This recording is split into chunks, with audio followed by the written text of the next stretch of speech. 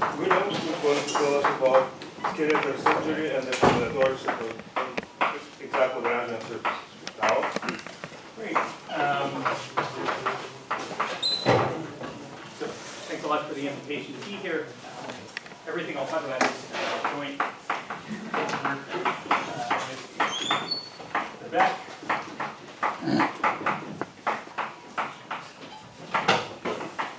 And David Truman.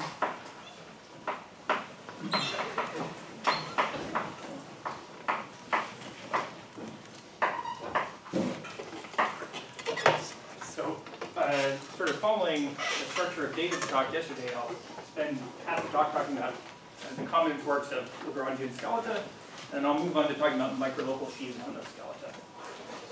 And so I won't really be able to say anything about applications, but let me sort of frame the talk by saying, outlining kind of roughly what we were motivated by in working this out. So there are various reasons you might be interested in microlocal sheaves. One of them is that there's a lot of important objects in geometric representation theory. For example, spaces of local systems on punctured surfaces, or more generally local systems with Stokes data, that you can describe as moduli spaces of microlocal sheaves. So David brought up this idea yesterday that there's a kind of developing dictionary between microlocal sheaves and A-branes in the usual FLIR theoretic sense. So if you start out interested in some geometric object which you sort of know is a space of microlocal sheaves, you can ask, what do I learn about that object when I use this dictionary to think about it as a space of A-branes? And kind of the thesis is going to be that one of the things that you might learn is that that object is a cluster. So one of these things that Paul introduced earlier. So to sort of, how am I going to get there? So one of the features that came up about what is a cluster variety, it's something that is covered by a lot of operator tori.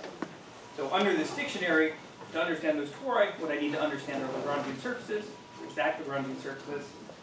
So I want to talk about sort of how do you generate new exact Lagrangian surfaces.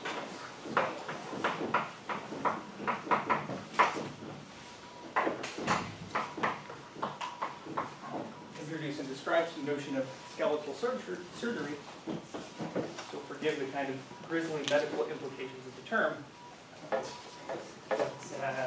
So like half the talks in this conference, the starting point is going to be Lagrangian disk surgery. And so let's say that we're given a surface L, an exact Lagrangian surface, in Weinstein 4 manifold.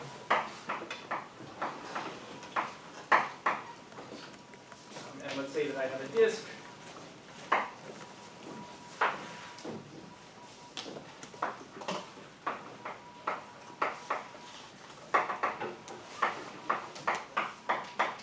with boundary on L. Okay. So we've seen that this disk gives me an operation on this exact Lagrangian.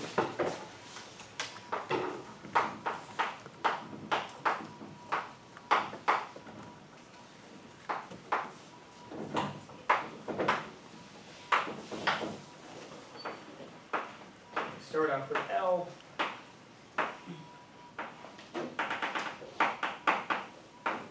D goes inside of it.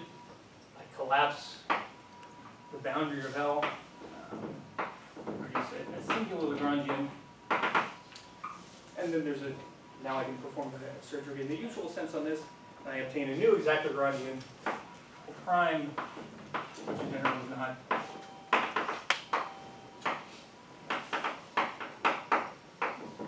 isotopic to the one I started with. Okay, so the basic question I want to ask now is, what can I say about this situation where I have multiple disks ending on L? What kind of operations does that allow me to do?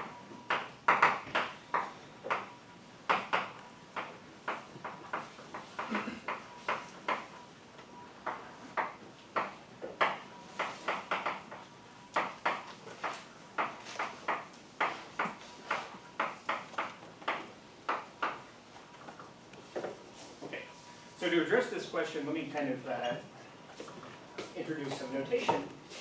So let me sort of going to start with L. I'm going to forget that it came to me as exactly Lagrangian. I'm just going to think, suppose I have a topological surface. So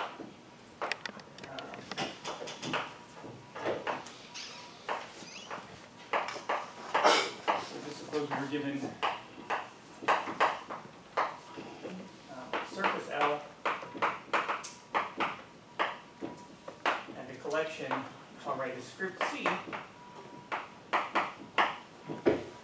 of reversed co-oriented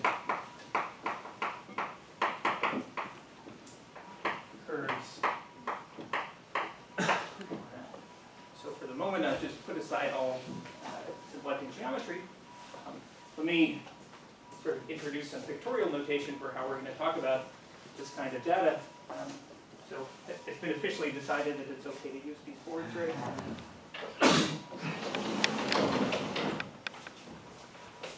So let's say, for example, here's a picture of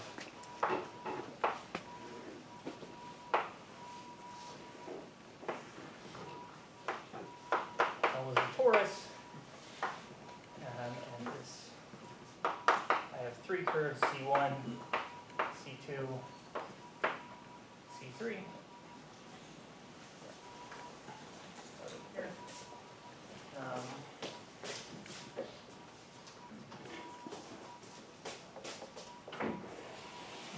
I'll draw one green,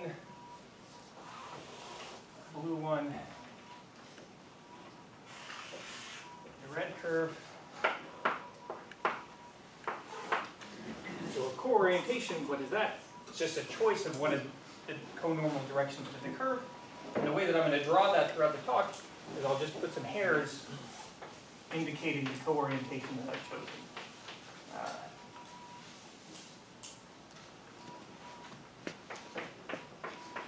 Choose it this way.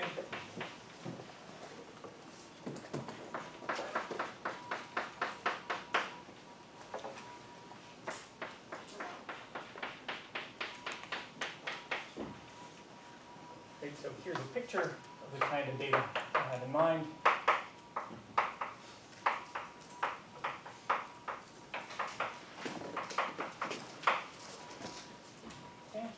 So this is the kind of general local model for the kind of thing we were talking about earlier.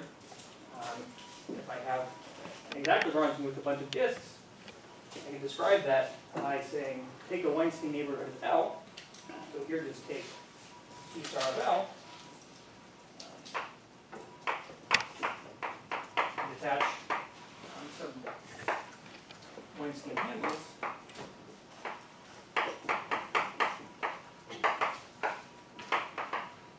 To suppose tangent bundle L along the Lagrangian list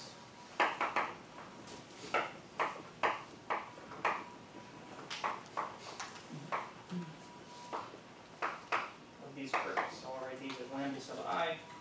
Here are the contact boundary of T star L.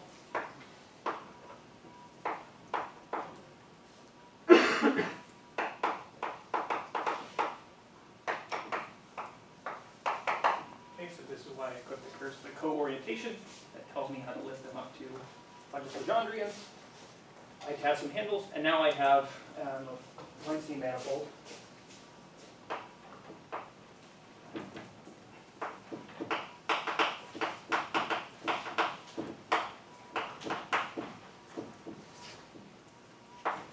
W4.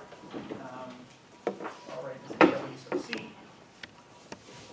And this comes with a natural Lagrangian skeleton. So sitting inside this, I have L together with all of these disks. And I'm going to write that as S sub C. Okay. So here's our setup. And the question was, so what kind of operations can I do on this thing? So does it make any kind of sense to talk about it? So in this picture, I had a single disk. What if I had another disk attached to L? Does it make sense to talk about doing a surgery on one and then the other disk? Okay? So if I'm going to do that, I need to explain some kind of way of taking this some other disk maybe attached to L on the side here, and carrying it through this surgery to get some disk now attached to this new exact Lagrangian. And then I would be able to do this surgery on that, et cetera, and I'd be able to iterate this surgery process. So the answer to that question, I claim, is the following. In terms of this sort of combinatorial geometric data, it's described as follows. So I'm going to define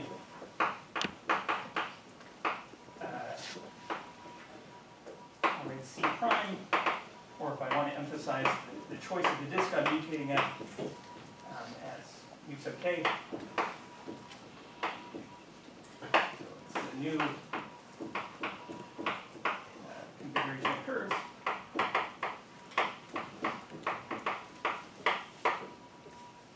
As I already used the terminology without explaining it, I'll call this the mutation of the original curve collection at CK. And I'll just define it for you by explaining what happens in this picture here. So let me draw the mutation.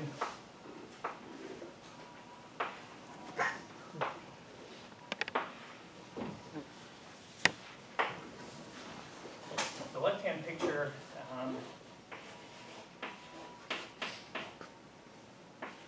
when I mutated this blue curve C3, so the rule is as follows.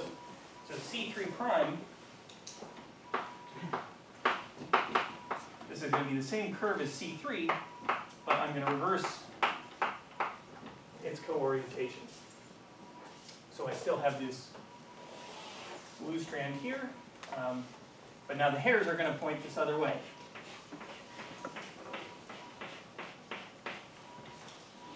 So is that at all a visible distinction to the people on the right side of the room? Okay. Did you say what curve you're mutating on? I can't see the substance. I'm mutating at the blue. Yeah, sorry. Mutating the blue curve, hence I wrote mutation in blue. Okay, so now what happens to the other curves? Well, if Ci prime for I not equal to 3, this is going to be the result of taking Ci, I twist it around C3 whenever it intersects it positively.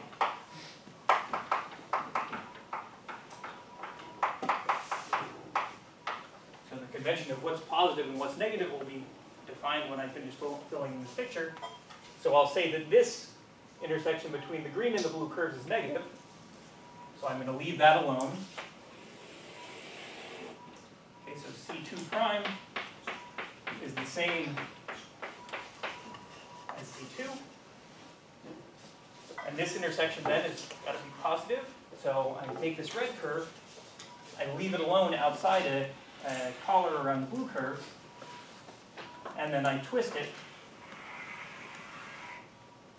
like this.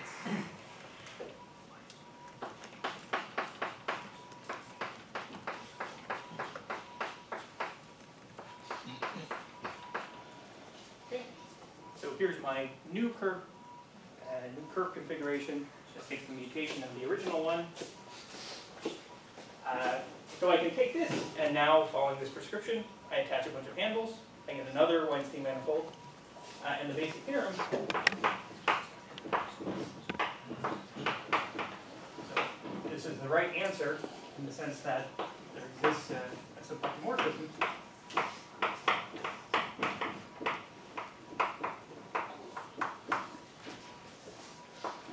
Which I'll also write as mu sub k from WC to WC prime, such that I take the free image of L. So notationally this will be a little tricky, but so L is on one hand is the surface on which this C prime is drawn on. So that lives inside the target of this map. So it's a subset of this new skeleton. And look at the pre-image in here, and I compare it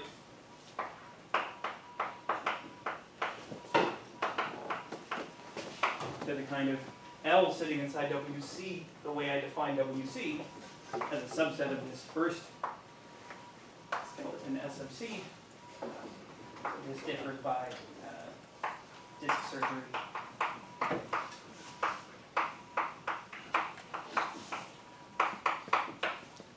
dk. Okay.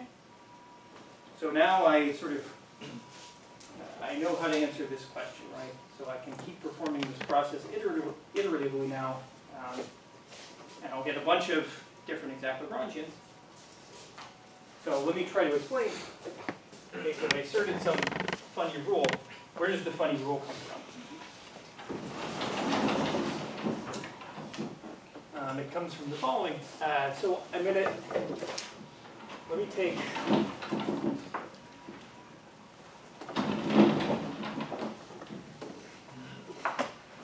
so let me draw a picture of D3, the disk that's attached to that blue curve. I'm going to draw a picture of a neighborhood of that disk in the skeleton S sub C. So this is a neighborhood of D3 and S sub C. So the first thing I'm going to have is I have a little collar around the blue curve in L in this torus. I have here first a disk D3. And now I'm also going to have little pieces of the other two disks, right? At both of those intersections, I have kind of fins attached to this picture. Or these other disks, D1, pieces of these disks, D1 and D2.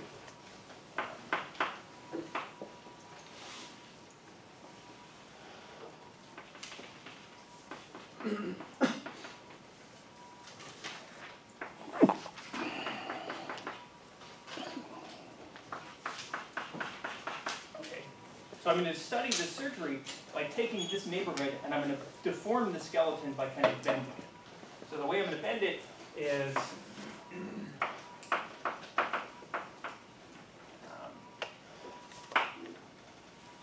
the result will be some picture like this.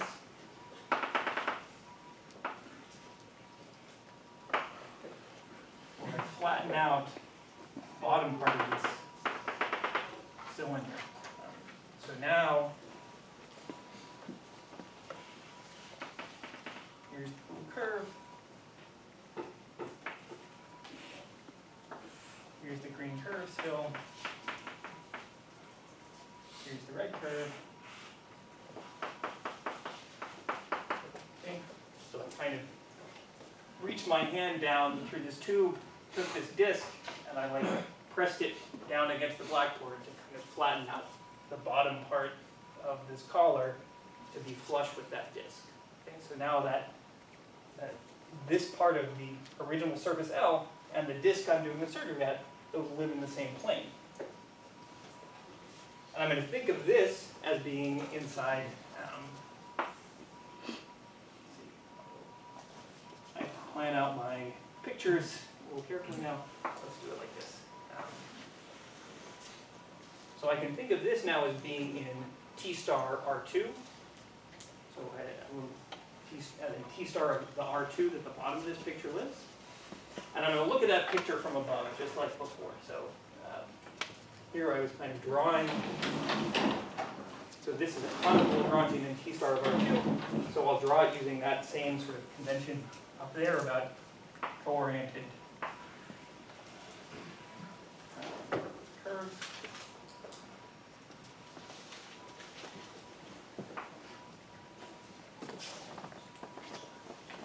Now,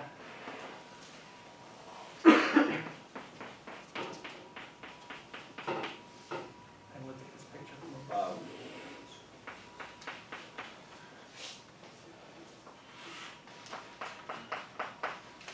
I have something like this. Okay, so from above.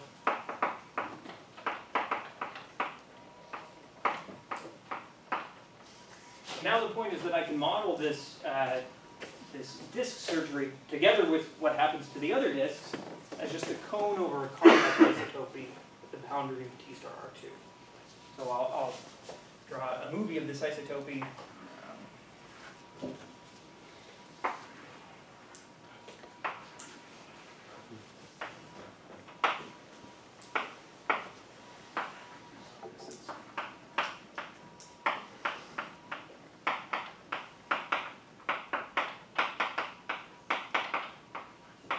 the result is going to be, I take this kind of blue conical part here, the top part of this tube, and I'm going to contract that through the origin and let it come through on the other side. So after the whole process, I'm going to have a new,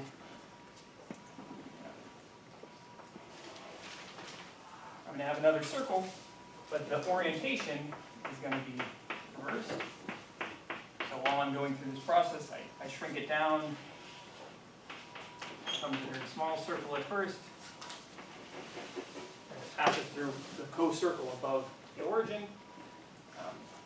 And now I just look at what happened to the red and the green curve as I go through this movie.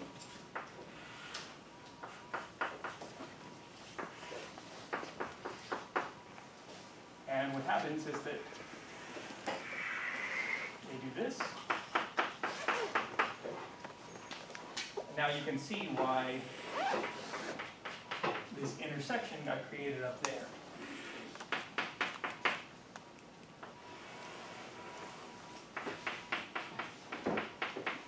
Okay. So now I take this new picture, I undo the whole procedure, and I arrive at that picture on the way up there. So there's sort of where the rule comes from and why that statement should be true. And over there, on the first picture, D1 will be relation to vice versa or not? Sorry, they should be. D1 is the one that goes with red. Yes, thank you. Okay, great. Sorry. That was a test to make sure someone was listening. And it passes. Okay, great. Hello. Yeah. So, it seems like you're kind of artificially breaking symmetry, comparing the bottom picture with the top picture. Is the reason, and that we have two choices, is the reason that... Sorry, which of the 8 pictures is the bottom picture and which is the top? So, in the bottom diagram of 4... Here? No, the right-hand side. There's a symmetry. And it seems like when you're setting your rule, the top would have artificially breaking that symmetry. Moving red, it would be the same probably as rotating the bottom by 180 degrees to get back. So the red looks like, you know, so the green one looks like it hasn't moved. That's right, thank you. So I did something artificial. I think maybe this answers. The artificial thing that I did was that if I go back to sort of the original simplex setup, of course L prime and L do not have a canonical homeomorphism. They're homeomorphic in a way that's only canonical up to a danger list around this curve. Whereas I've set up my definitions over here to where I've drawn the new C prime on the original surface L. So that's like I fixed some homeomorphism between L prime and L. And that arbitrary choice is going to sort of carry through and break some amount of symmetry. Is that? Yeah. Great. Yeah, thanks for the comment. Okay.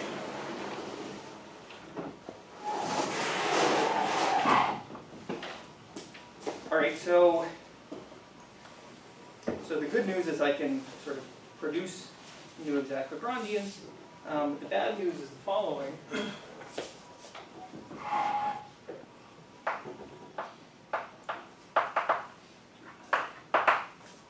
So if suppose I had some curve, Cj prime after the mutation, this is not embedded. So originally I allowed immersed curves in the picture, but then I said, okay, here's an operation I can do with an embedded curve.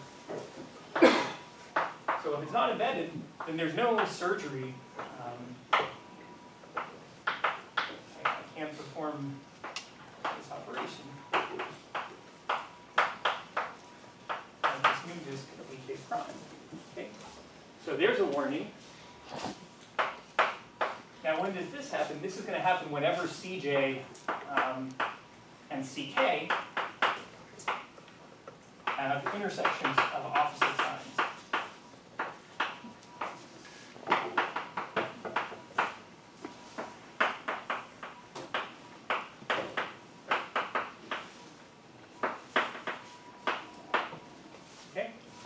So let's go back and let's think about our running example up here.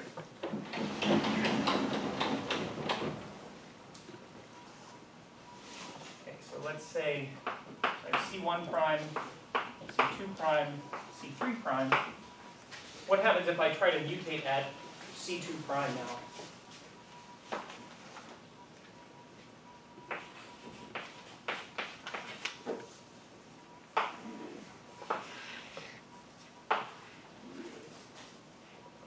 Okay, so I look at the three intersections of the other curves along the green curve.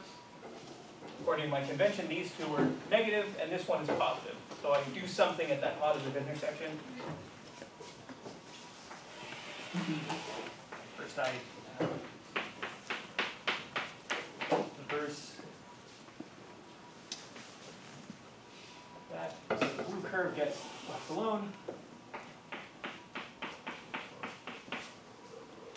The red curve stays the same outside the neighborhood of that positive intersection. We're kind of away from that. And then at that intersection, I twist it around the green curve. But now when I twist it around the green curve, I create a self-intersection near this other negative intersection between the red and the green curve. Okay?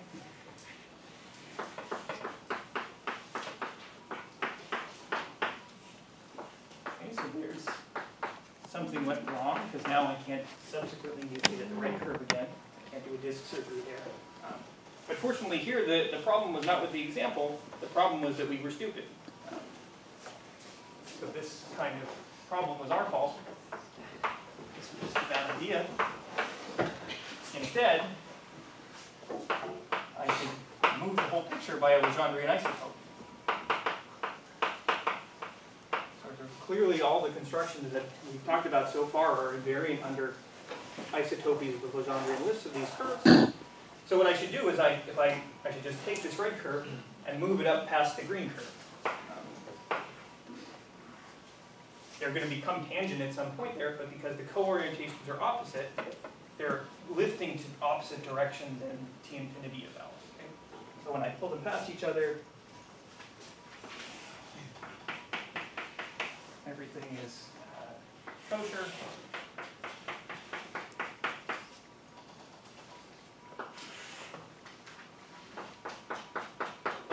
And now, if I like, I can do a surgery at the disk that's ending on that red curve.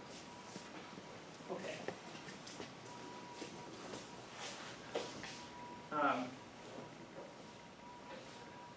So that means if I want to perform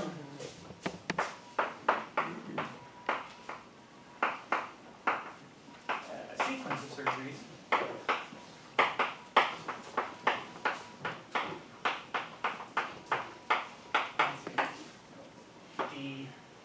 DI1,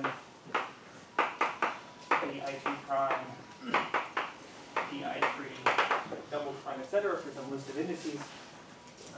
We need to do an isotopy after each step.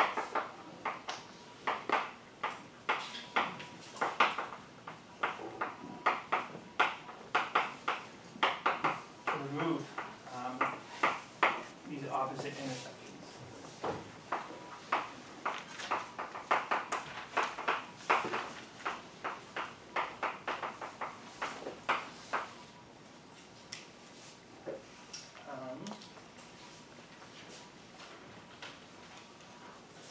So here's what we need to do, but the problem is that sometimes you can't do that.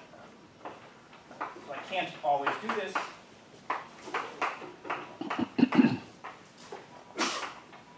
In other words, I can draw some choices of C for which I can list some sequence of disks, and there's just no way to perform an isotopy that allows me to perform that sequence of disk surgeries. So let's say that. And it's always you can always do it, right? So the problem is always hygiene. Well, way to spoil my next statement. Okay. So let's say that C is non-degenerate.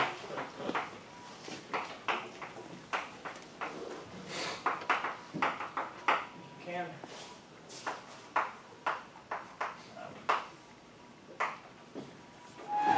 So moreover, so certainly not every C is non-degenerate, but it's also really subtle to recognize when C is non-degenerate. So let's do another example. So, Can I ask a fun question? sorry, yeah. The immersed red curve, it seems really naively like it might still lift to a Lagrangian that's embedded, but that now it would be loose. So the Lagrangian, of course, is embedded. What's not, I mean, this picture still names a manifold with skeleton, Yeah. but it's just one of the disks in there, its boundary has a self-intersection. Yeah. If the boundary has a self-intersection, then of course this picture is nonsense. Yeah, I understand. I was just asking about what that red Lagrangian was. That's right. So Because it's not. It seems that once you go through a crossing on the torus, you don't get to keep Lagrangian isotopic, but maybe that's my mistake. Is it still going to be Lagrangian isotopic? Elsa's question is the following. That curve you draw there, suppose, compare that to what happens when you mutate at the green curve now in that second diagram. Yeah. Is it the same curve? The two Lagrangian isotopic. And if you don't know, maybe we should say that. I don't believe they are. Yeah, that was my question. Yeah, because as soon as you have that self-intersection there, I don't think you could remove, in the front projection, I don't think you can remove it with an isotope.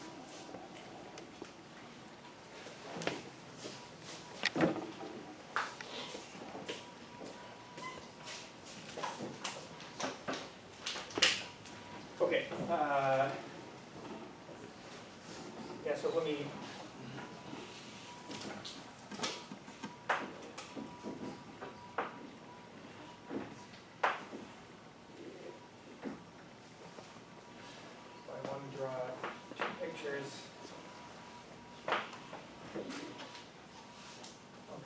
My claim was that sometimes you don't win this game, and it's hard to tell when you're going to win.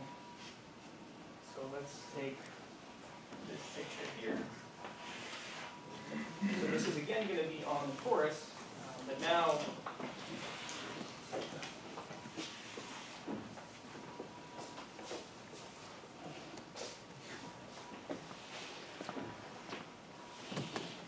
I'm going to draw the picture on a punctured torus. So let's say that now L is T3 minus 3 points, or sorry, T2 minus 3 points. So I'm going to compare the same kind of picture, but I'm going to put those punctures in different places. And because I'm getting lazy, I'm going to stop drawing hairs on all the curves, and I'm just going to draw arrows. So the hairs should point to the right of the arrows.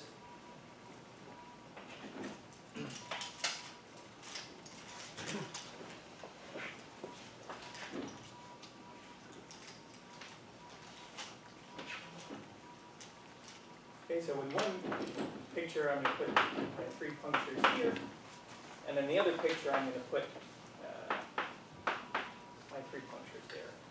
So these pictures look very similar, but I claim one of them is non-degenerate and the other one is not. Okay? So even similar looking things can actually behave quite differently under this operation. So hopefully it's not clear immediately which one is the good picture and which one is the bad picture. So let's think about this top one. So I claim this one is bad, and this one is good, it's non-degenerate. So let's start by thinking what happens if I take this, to see that this is bad,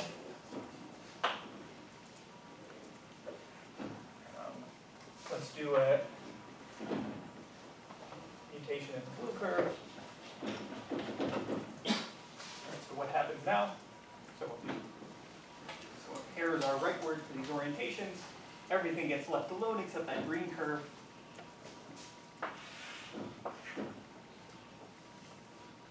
Blue gets reversed. Orange stays the same. And then green has to bend around like this.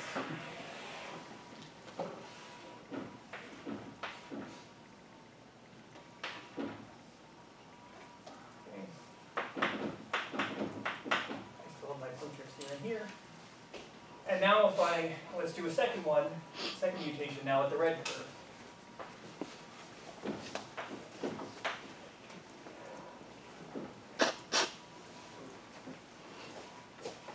So again, the green curve is the only thing that's going to change.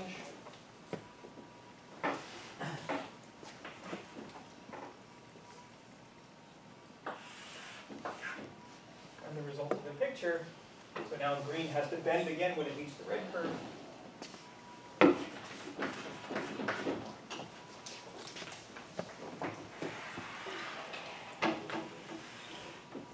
And here's what I get.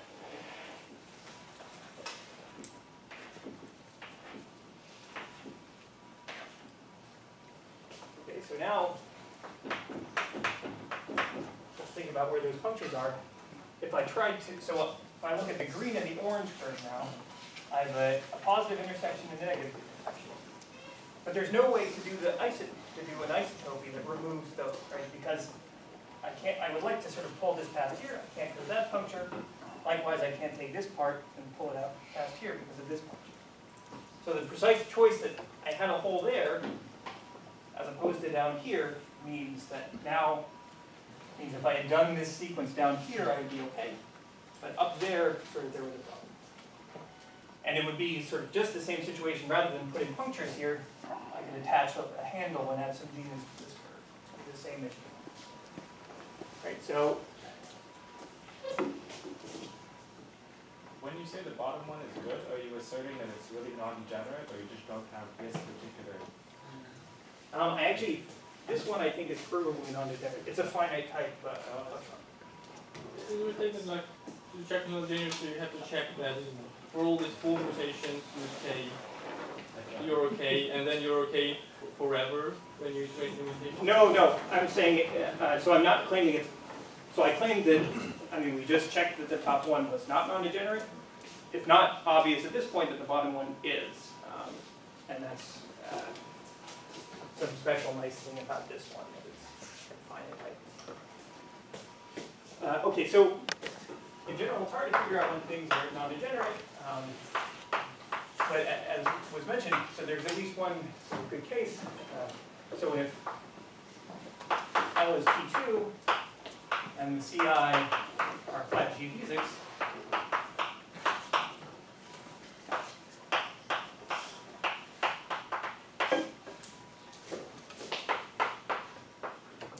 this is non-degenerate.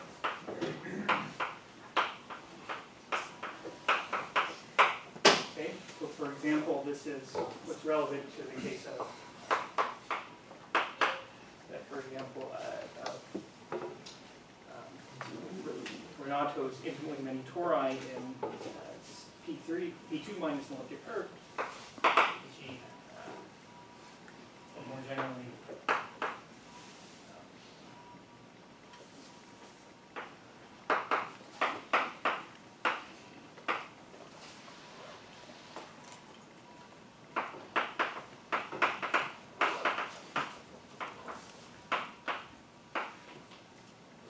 okay, so I think, let's see if I can.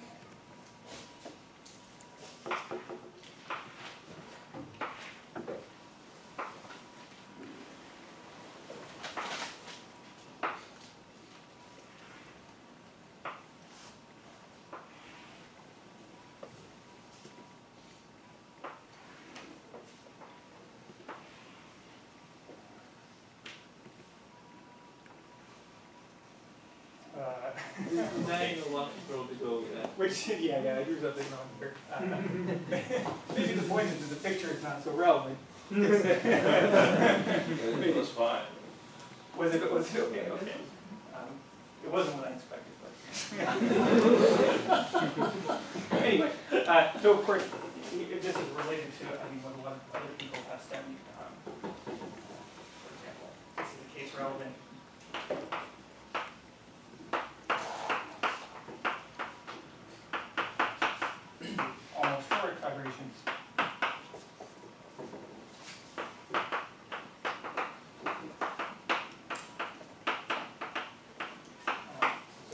Case.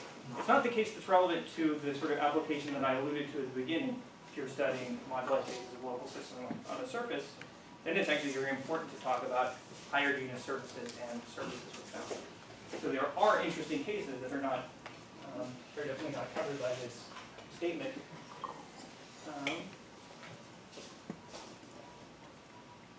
So how much time do I have? 5 minutes? Great. So, okay, let me move on to my local sheets.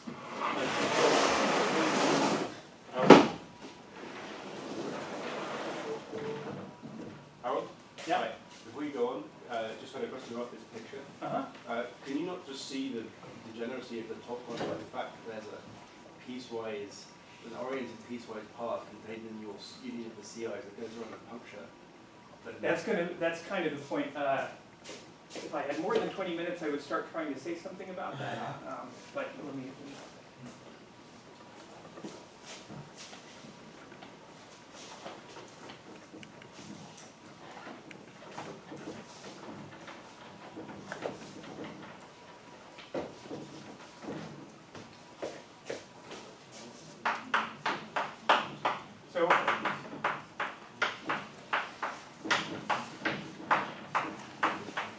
So a sort of basic feature about the skeleton S, the way we built it, is that it carries a natural sheaf of categories.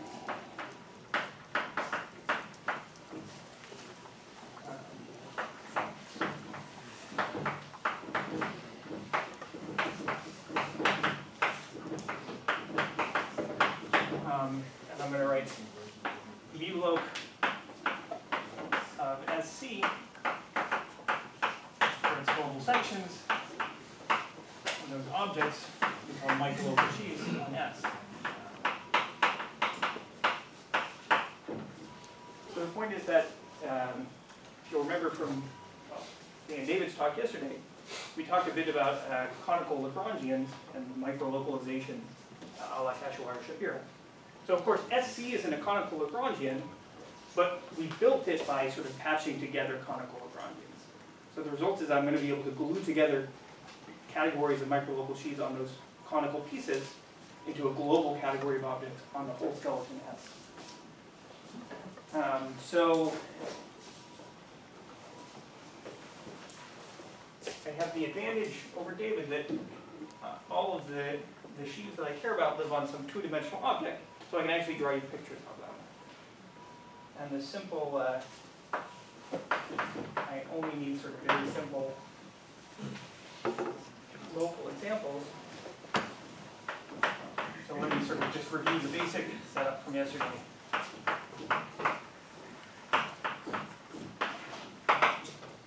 So if I have a conical Lagrangian and the cotangent bundle of a manifold M, so this name's a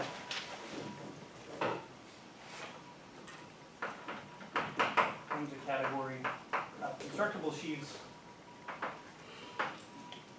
singular supported on, so these are sheaves on S with some certain singular support.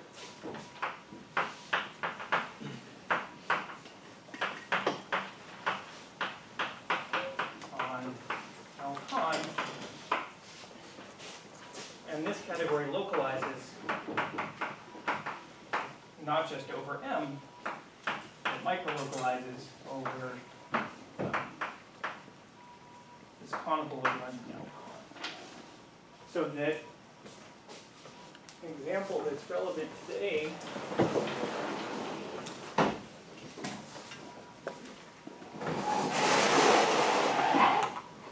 so we care about conical Lagrangians that are like a torus together with the union of the cones over those Legendres I pictured there.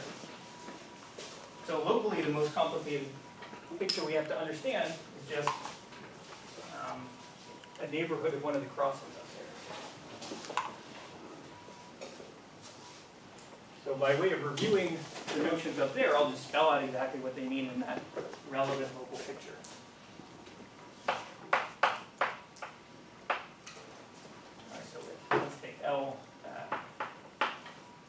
on to be T star R2.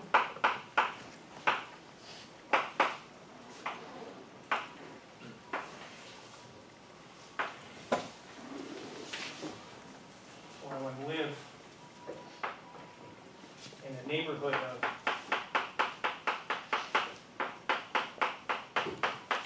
what before we drawn like that.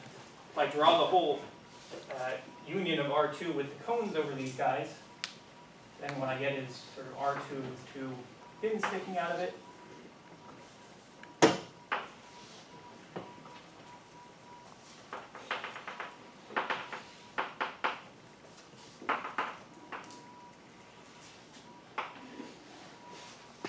Okay, so I want to understand microlocal sheaves on this little piece of our conical Lagrangian.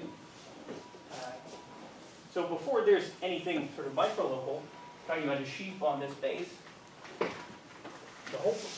sort of idea here is, so these fins are meant to, we're talking about sheaves that are local systems away from each of these fins.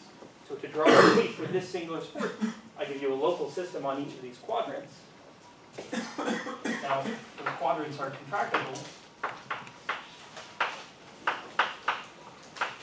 So we give you a local system on them. This is just giving you 4 vector spaces, basically, that stock at some point. Use as A, B, C, D. So I give you a vector space here, one there, there. And then I give you maps between them.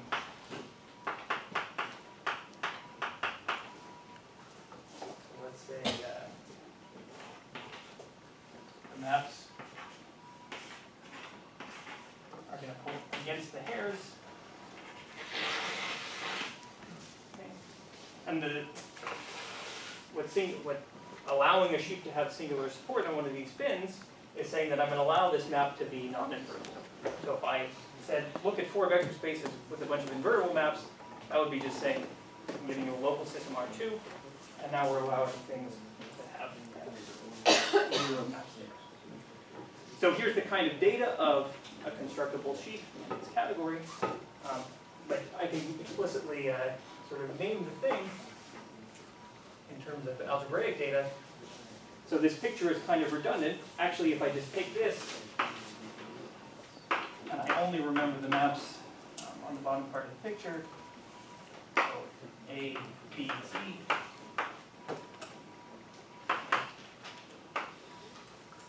So this is a representation of this E3 quiver, and actually this is an equivalence of categories. Okay? So this sort of simplest local picture we have to understand just looks like representations of this quiver. And when I talk about microlocal sheaves on this whole skeleton, we're just talking about gluing together categories that are of this form.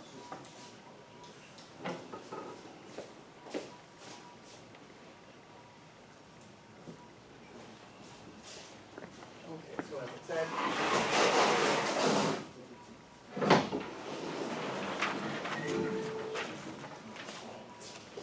so I can define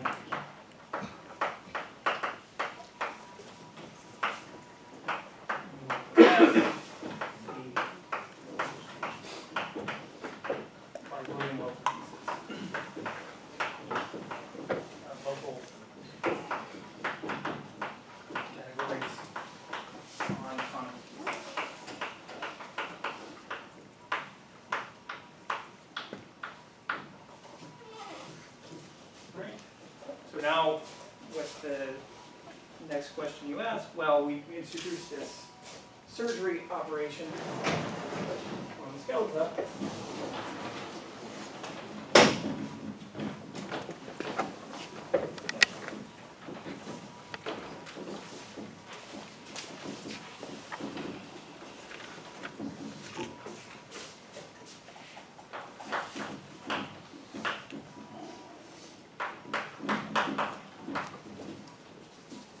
So if I have, so the surgery SC goes to SC prime, so induces equivalence.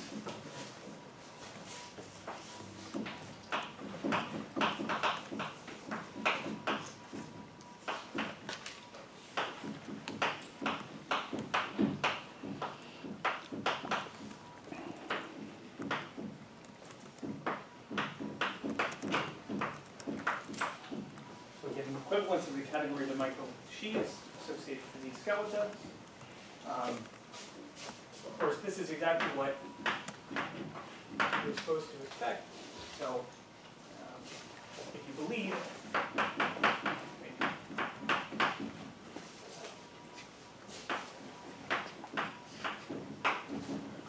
so this is men's model A brains W. This is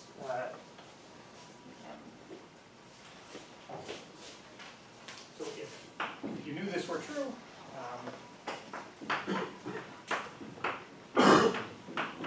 this corresponds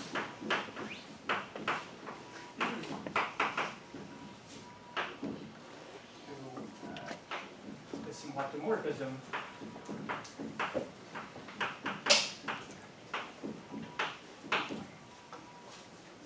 manifolds. Okay.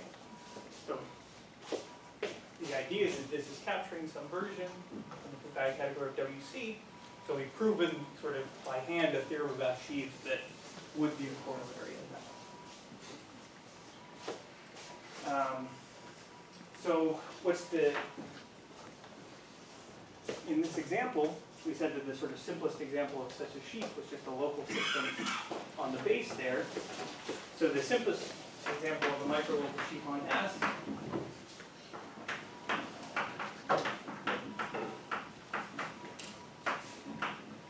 is just a category of local systems on the surface L. So this is parametrized by an algebraic torus.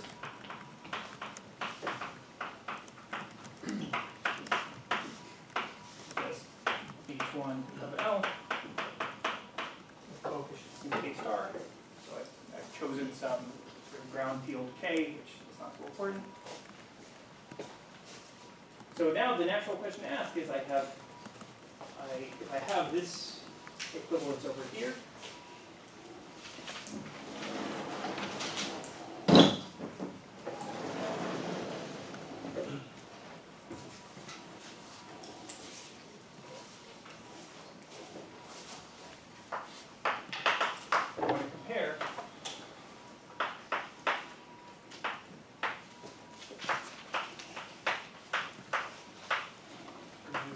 that I get from the first skeleton S of C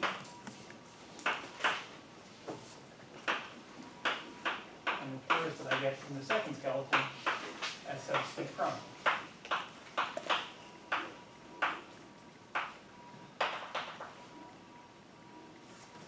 So let's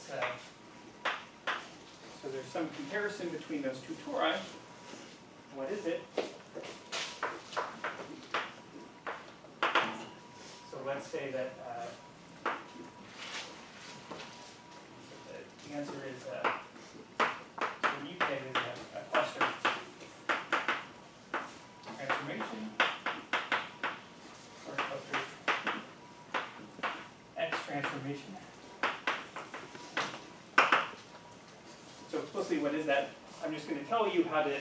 I'm going to name this rational map here by telling you how a monomial on that right torus pulls back. So monomials on that are labeled by elements of H lower 1 of L. So let's say over Zn or Z gamma for the corresponding monomial in the coordinate ring of the rope 1 of L. Then this map is described by pull back Z sub gamma. I get Z sub gamma times 1 plus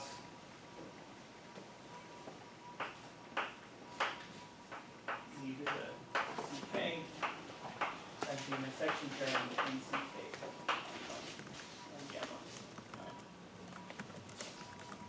More precisely, there's kind of a plus or minus here that corresponds to some choice we made in defining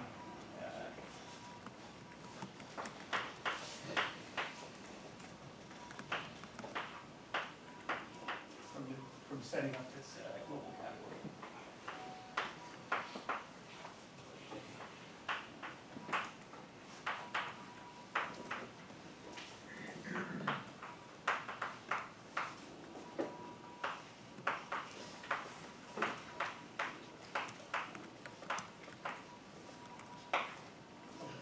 So that's not so important.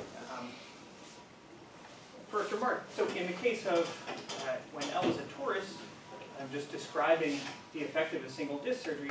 This is an old computation of Denis, and I think it's Paul Seidel's observation that re-describe the results of that simple example of a wall crossing transformation as an example of a cluster transformation. And let me, sorry, so when did I start? For 5 more minutes. 5 more minutes? Great. That's, so I just want to say a few words about where this formula comes from the point of view of sheaves. So let's go back to the beginning of the talk.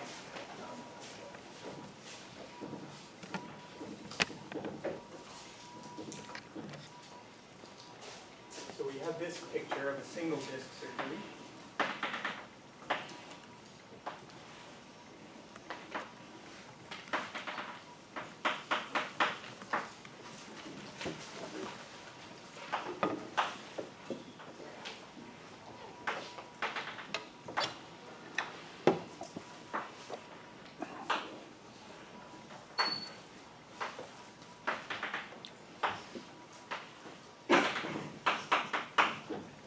Because we're talking about local objects, sheaves, and because we define an operation that's just local to a neighborhood of the disk, I just need to understand this picture once and for all, and whatever I compute sort of locally is going to determine this formula here.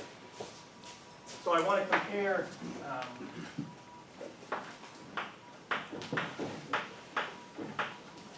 trying to compare these two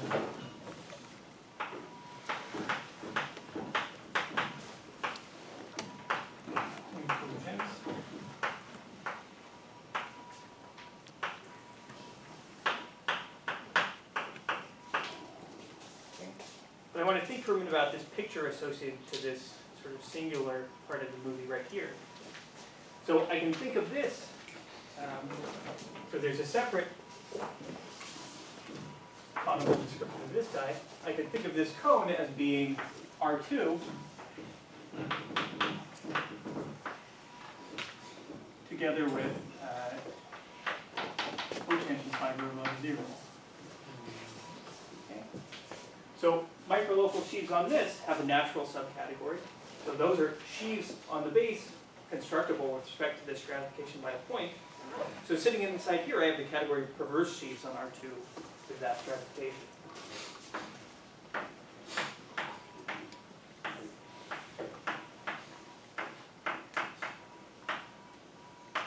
So the claim is that both of these categories sit inside this sort of common abelian category. I don't have to tell you what this is, and sort of directly, because there's a classical description in terms of quivers. This is equal to representations of a quiver with 2 arrows, x, y,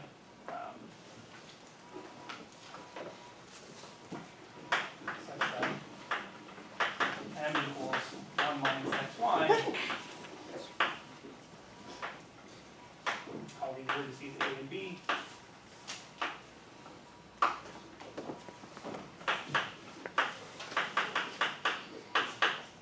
So these are invertible.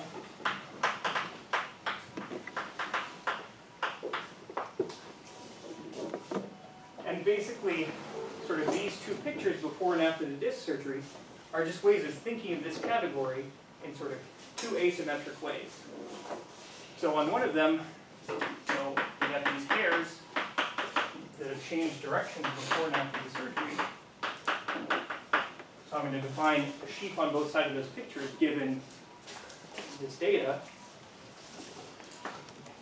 On one side, I define a sheaf whose stock is A, whose stock is B over here.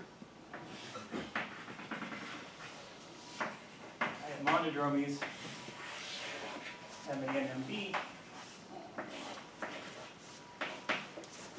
And I'm going to define a sheaf by letting X be the map across here.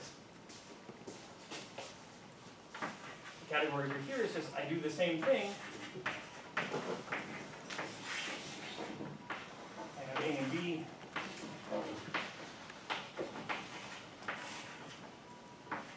But now I'm going to define a sheaf using Y to be the parallel transport across there. Now if I take this equation, so now I use these two identifications with this quiver category here, and now I can go and compute what I'm supposed to have over there. And if I rewrite this, my Y equals X inverse times 1 minus the monodromy. I look at this picture, I say, suppose I knew X, suppose I knew the parallel transport over here. I compute the parallel transport over here by saying, okay, every time I cross this curve, I'm going to pick up a factor of the old parallel transport times this 1 minus the monodromy. I pick up this term every time I cross that curve, so I'm going to pick up this term sort of a number of times that I cross CK. Okay? So this is global computation that gets us this answer here. So I think, thanks for your time.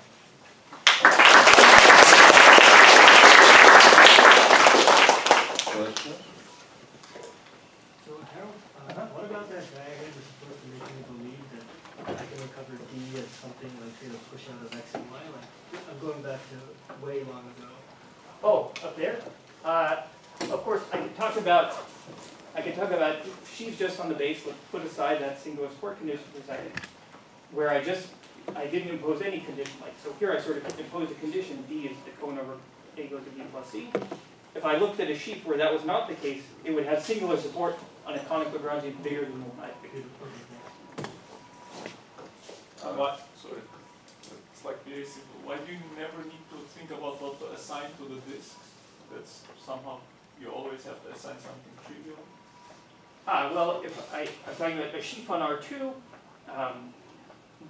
if it's constructible and that's the stratification, I look in the complement of that stratification.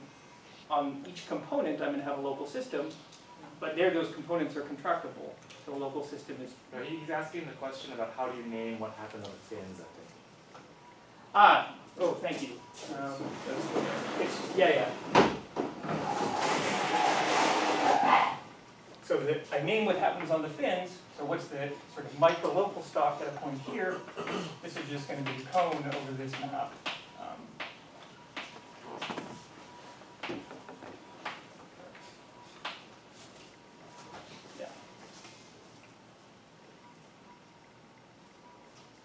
Other questions?